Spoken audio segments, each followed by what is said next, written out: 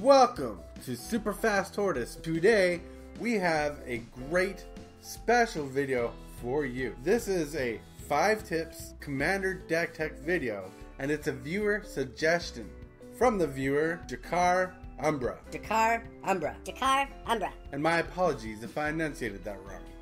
Today's deck tech is going to be on Estrid the Mask. Estrid the Mask. And we start right now. Don't want a complication.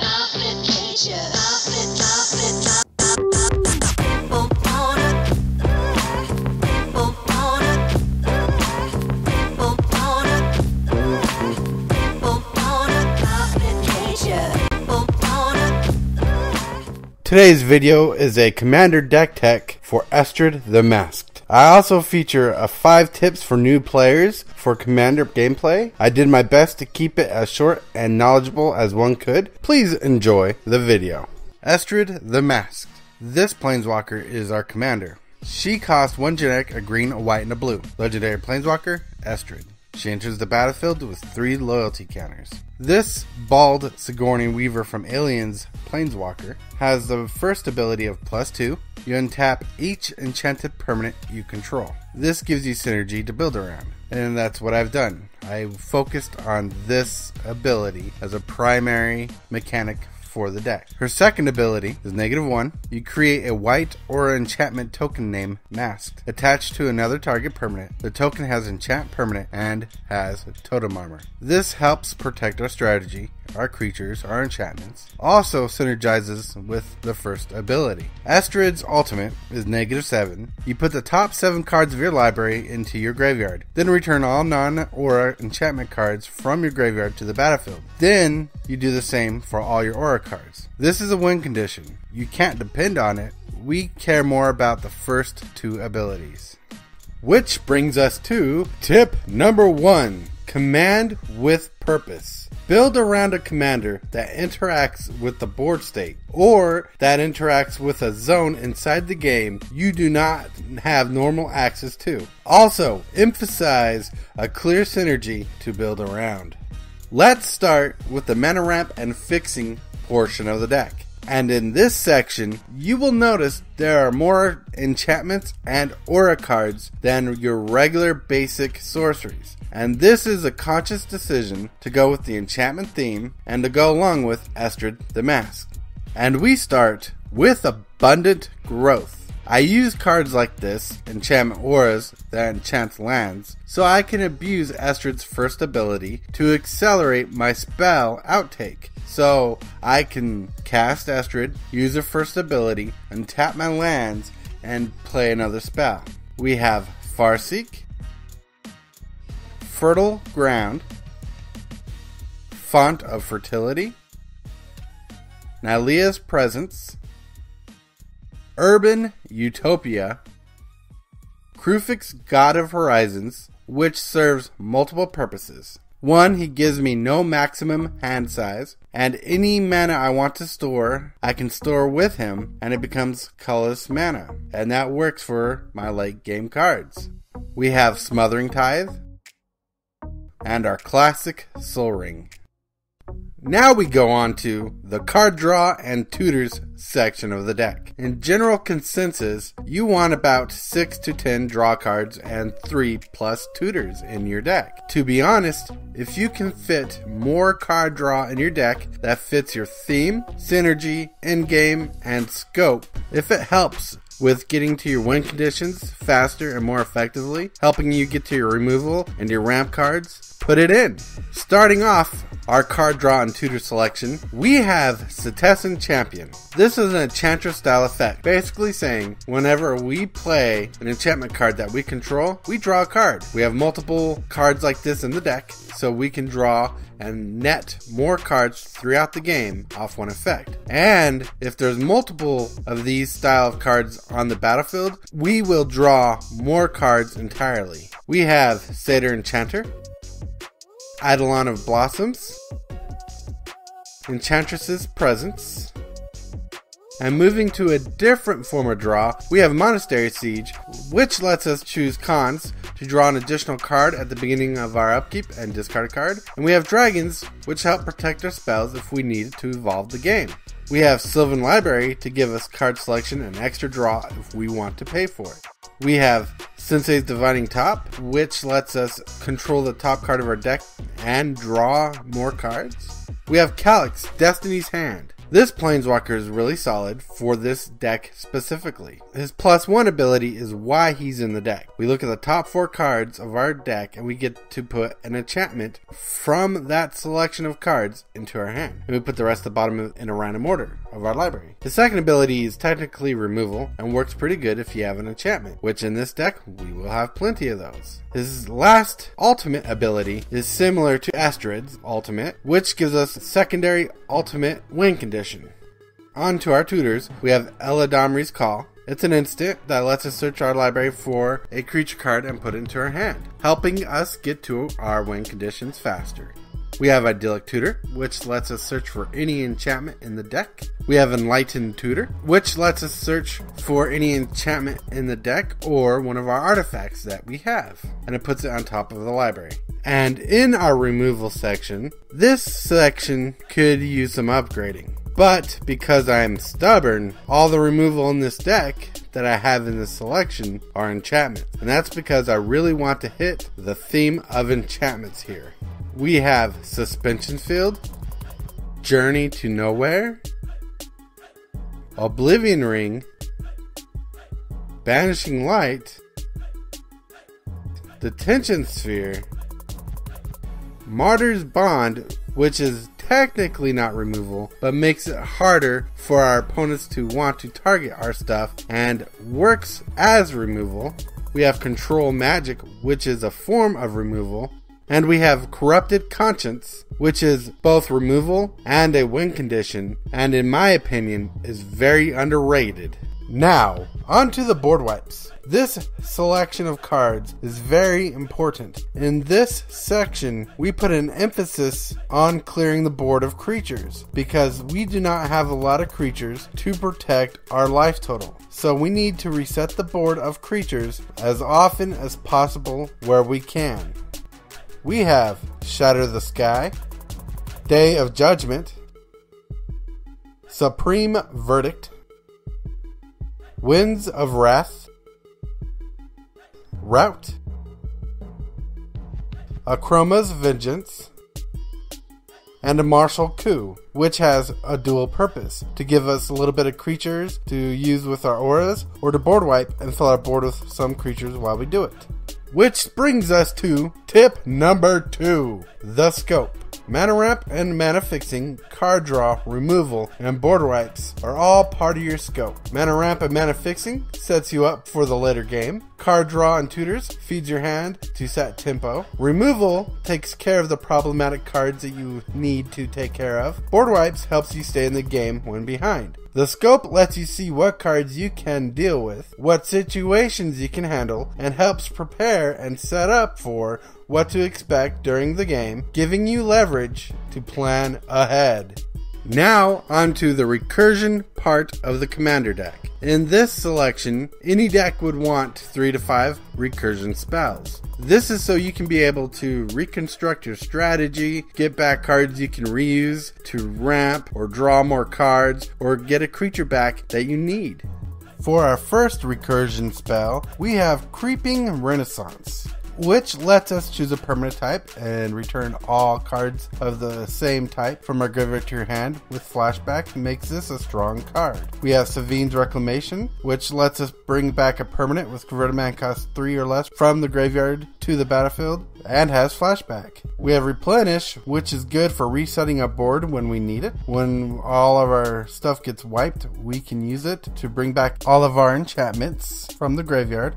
We have Tamayo, Collector of Tales. This 2 generic green-blue 5 loyalty planeswalker is pretty solid. I use her mainly for her second ability to -3, return target card from your graveyard to your hand. Her first ability to +1 and choose a non-land card name, reveal the top 4 cards of your library and put all cards with the chosen name from among them to your hand is really good, only if you have Sensei Dividing Top. Then her static ability, where spells and abilities your opponents control can't cause you to discard cards or sacrifice a permanent, is really solid just overall. Which leads us to tip number 3, Graveyard Hate. Cards that remove cards from a graveyard is a great idea and can sometimes shut down a player's win condition, winning plan, and strategy, but run about 2 to 4 of these kind of cards. My deck don't mess with other players' graveyards because I have a straightforward approach with this deck and its win condition. Just get to it kind of strategy. Now, the clones section of the deck, the Copy Enchantment portion of the deck. Clones work as a second copy of a card on the battlefield. It's like having a second card to add a second layer to your plan, or add a second removal spell, or another aura on your land, or using an enchantment your opponent may have that you could use. Starting with Copy Enchantment. It's an enchantment that copies an enchantment. Estrid's Invocation copies an enchantment that you control. Mirrormade copies an enchantment or artifact.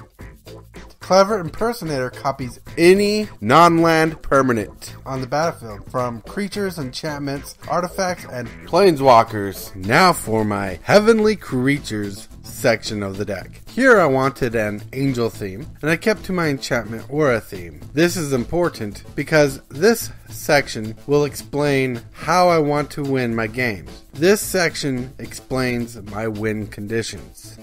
The first creature on our list is Sovereigns of Lost Allura. This spirit costs 4 generic, a white and a blue for a 4/5 creature. It has Exalted. Whenever a creature you control attacks alone, that creature gets +1/+1 until end of turn. Then it has, whenever a creature you control attacks alone, you may search your library for an aura card that could enchant that creature, put it onto the battlefield attached to that creature, then shuffle your library. This is strong and lets me search for big aura spells that can help me win the game instantly or push an opponent back and gaining me advantage.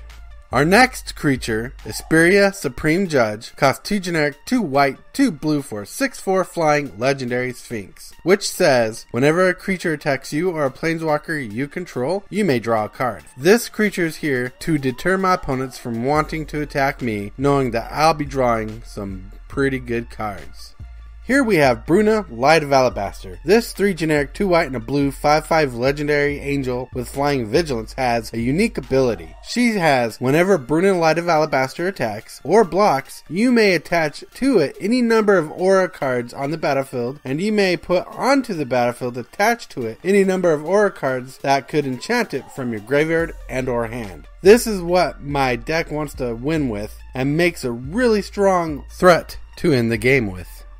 Shalai, Voice of Plenty. This 3/4, 3 generic, 1 white legendary angel has flying, and she is to protect planeswalkers, me, and creatures I control, giving us all hexproof. She also buffs my creatures. By paying 4 generic and 2 green, I can put a +1/+1 counter on each creature I control, making my small 4/4 angels into bigger threats.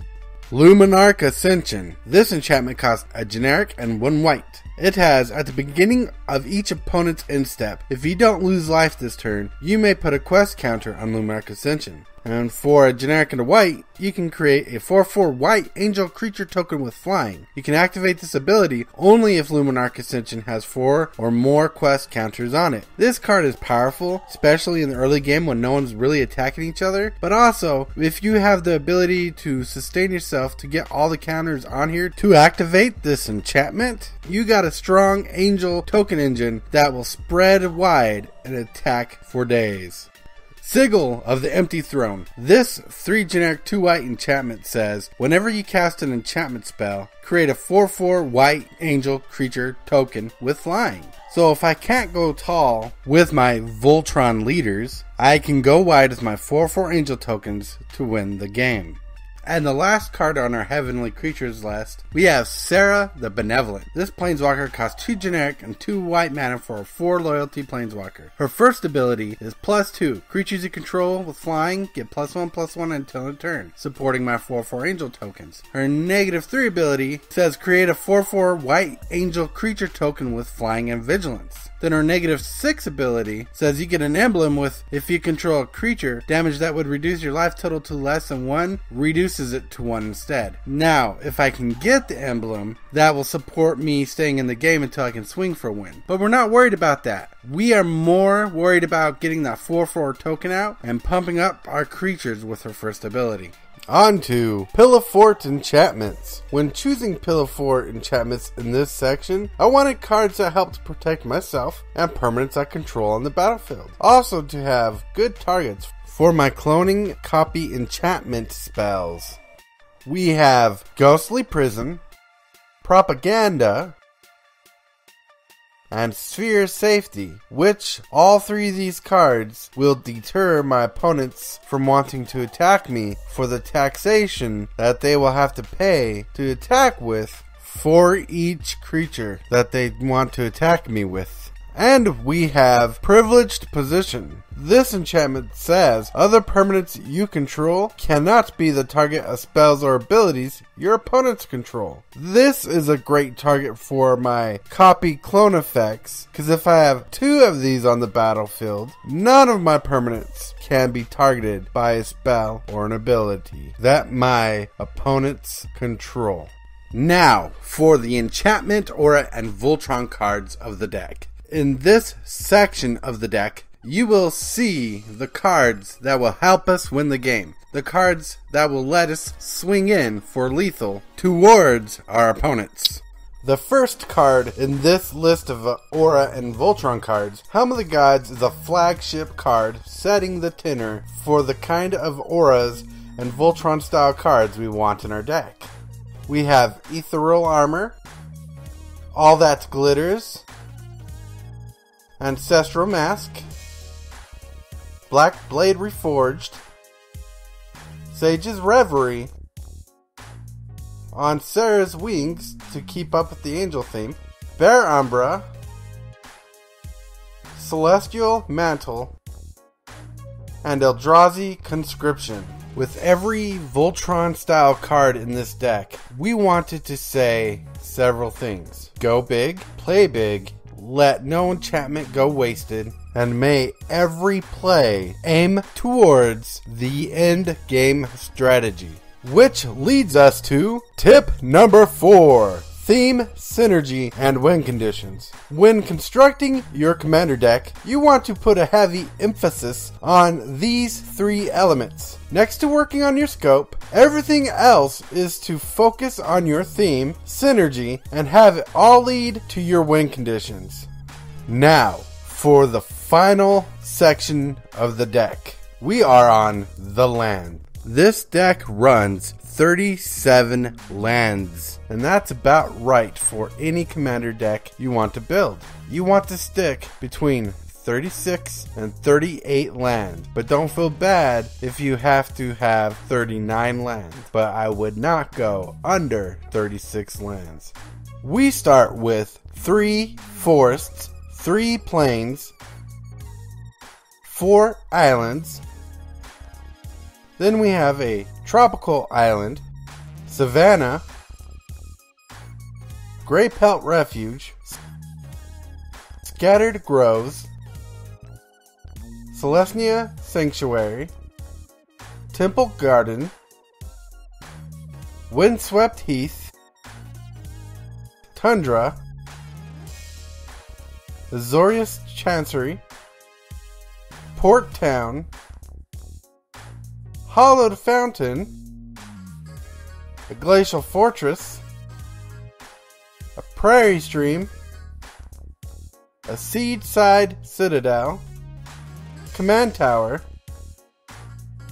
and for some utility lands we have Terramorphic Expanse, Evolving Wilds, Ash Barrens, Myriad Landscape, Temple of the False God, Reliquary Tower, Rogue's Passage, Gavany Township, and Hall of Heliod's Generosity. Which brings us to tip number 5. Land to ramp, draw, and removal. Keep your mana strong by having a bit more land of the color that is the color of your land ramp and mana fixings converted mana cost. Then, depending on which you have more of, have your second most color of land fit alongside with your draw cards or removal. That brings us to the end of the video. Thanks for watching. Please like, subscribe, hit that bell so you are notified when I upload a new video. Let me know in the comments who is your favorite commander. See you next video.